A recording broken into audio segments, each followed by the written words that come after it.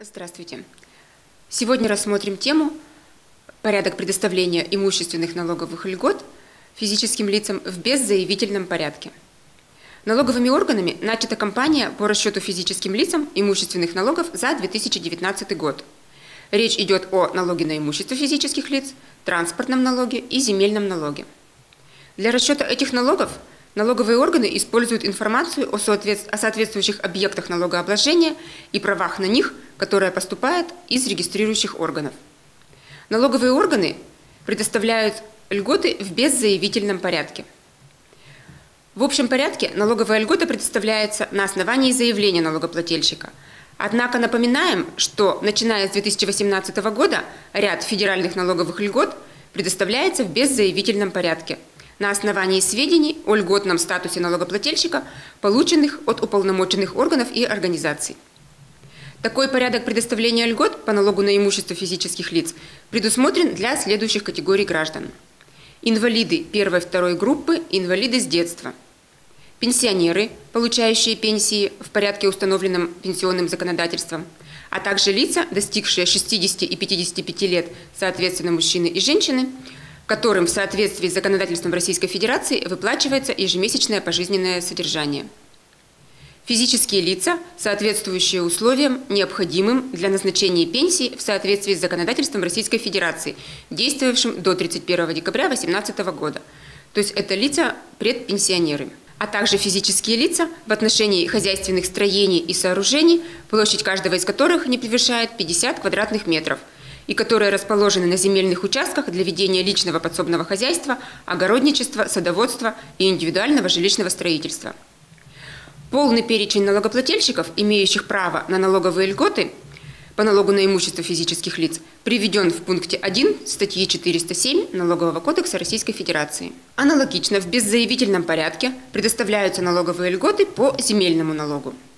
Это вычет в размере стоимости 600 квадратных метров земельного участка в отношении следующих категорий налогоплательщиков: инвалиды первой и второй группы, инвалиды с детства и дети-инвалиды, ветераны и инвалиды Великой Отечественной войны, а также ветераны и инвалиды боевых действий, пенсионеры, получающие пенсии, назначаемые в порядке, установленным пенсионным законодательством, а также лица, достигшие 60 и 55 лет, соответственно, мужчины и женщины, которым в соответствии с законодательством Российской Федерации выплачивается ежемесячное пожизненное содержание. Физические лица, соответствующие условиям, необходимым для назначения пенсии в соответствии с законодательством Российской Федерации, действовавшим на 31 января 2018 года, то есть люди предпенсионного возраста, а также физические лица, имеющие 3 и более несовершеннолетних детей.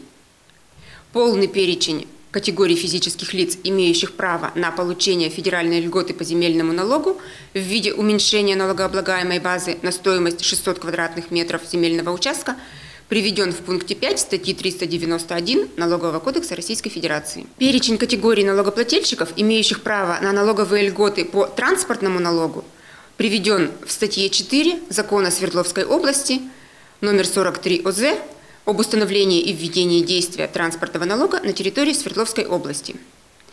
К данным категориям относятся физические лица, за которыми зарегистрированы легковые автомобили мощностью до 100 лошадиных сил включительно, пенсионерам, за один зарегистрированный на них легковой автомобиль с мощностью двигателя свыше 100 до 150 лошадиных сил включительно, или на грузовой автомобиль с мощностью двигателя до 150 лошадиных сил включительно, а также мотоцикл или мотороллер с мощностью двигателя до 36 лошадиных сил включительно.